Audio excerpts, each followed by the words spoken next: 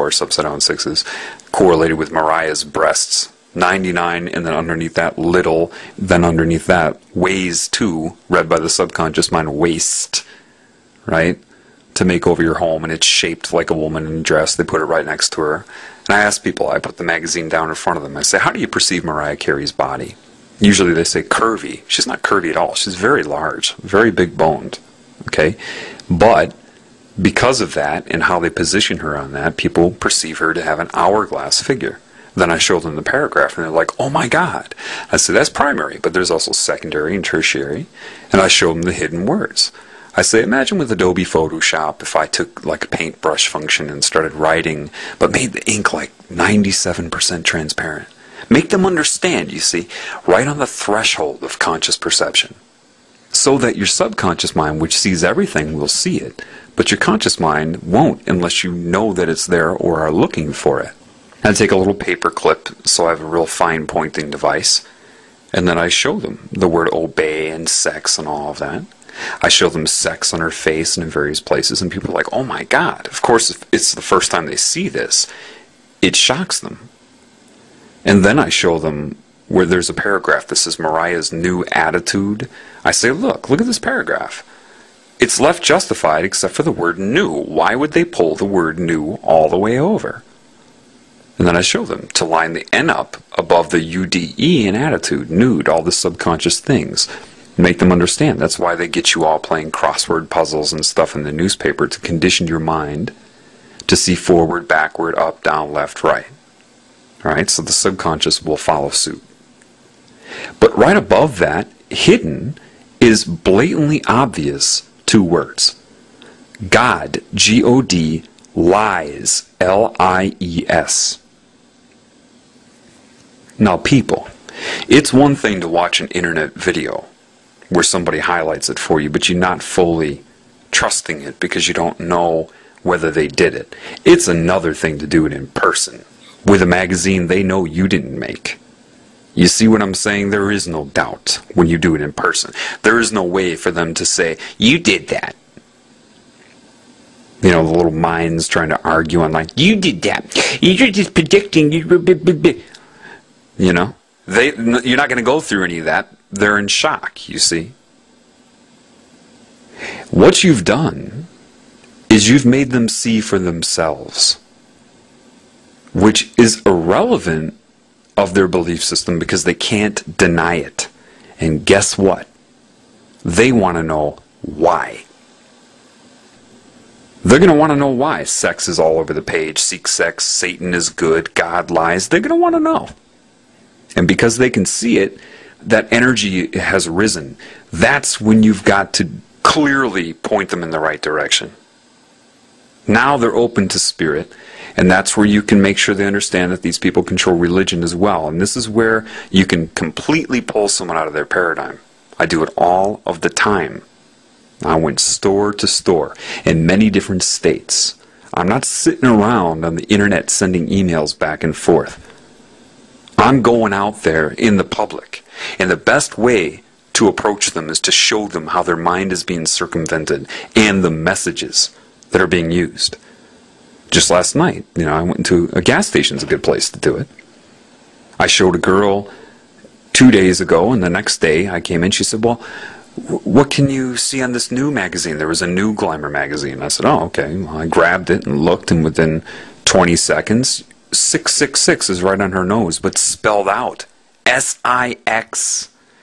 I mean, blatantly, on the July issue of Glamour magazine, right in the bridge of her nose, is clearly S-I with a dot over it, X, and then 6 is underneath it, and underneath that. And she's like, oh my God, because you know what I'm saying? I can grab any magazine and do it. That's very important. And then everybody that came into the gas station, I said, excuse me, both males and females of all different personality types, every single one of them saw it. Some people came in, and I showed them that, and then I made them understand that that's happening.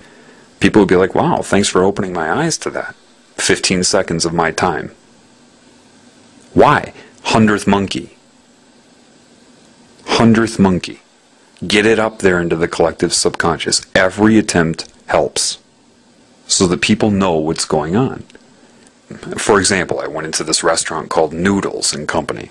I was sitting there waiting for my food, and they had this big poster with asparagus on it, this big piece of asparagus, right? Phallus. I'm like, oh, I'm sure the word sex is on there, and I looked at it. About 4 or 5 seconds, there it was, transparently written. I went up, made sure it was there. Then I called one of the employees over. I quickly told her about the conscious, subconscious mind. Told her about Adobe Photoshop and Imagine writing something very transparent. I said, there's a word right here, and I pointed to it, but I didn't tell her what it was. I just said the words there. And then she did the typical reaction. Oh my God! Yeah. What's the word? Oh, sex?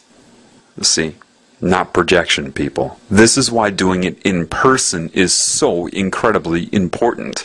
The online videos are a teaching tool, but you've got to be able to do it in person or you're not going to be effective. Next thing I know, a whole crowd of people around me. And their belief systems kicked in. Oh, those advertisers. I said, advertising? Advertising? This is a public restaurant. See that kid over there? You think that kid can read? Yeah, do you know your subconscious mind sees everything? Advertising. I have a handout for this insurance company that has this picture of a statue on it. And they just edited into the statue the word flag subconsciously, transparently, and then the ripped American flag. Do you understand what I'm telling you?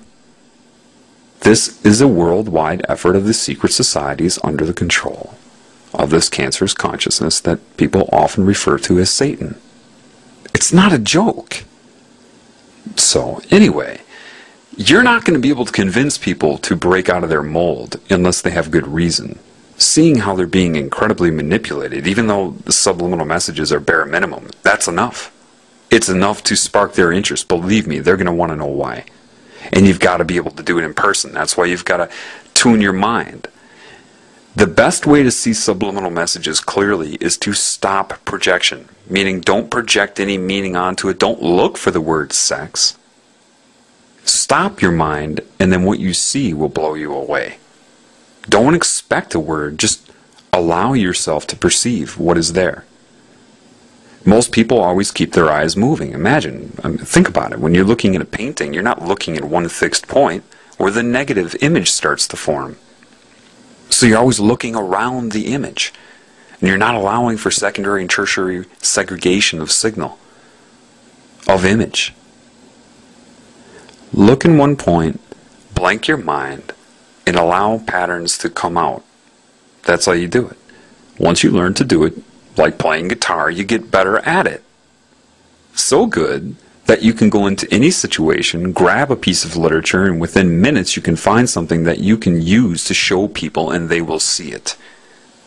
And that's very powerful. Because they're not going to be like, you did that with Adobe Photoshop. They can't. Do you understand? They can't. They're not going to argue with it. Because it's real and it's there. So, I just wanted to put that out there. The best way to approach people is in a casual way. And just show them the subliminal messages and let their interest decide. Some people are going to be very blank-minded and they're going to ignore it. Let them go. Other people, when they see that, you don't have to approach them with anything. And please, people, don't direct them to sites about gray aliens and all these. No. Start with knowing thyself. If you don't know yourself, how can you know what's happening around you? It's very important, okay? So anyway, I wanted to throw that out there in some of these concepts. I know, again, it's a lot to take in, but I had to put this out there for you. Alright, so that will end this particular upload. Thanks for listening.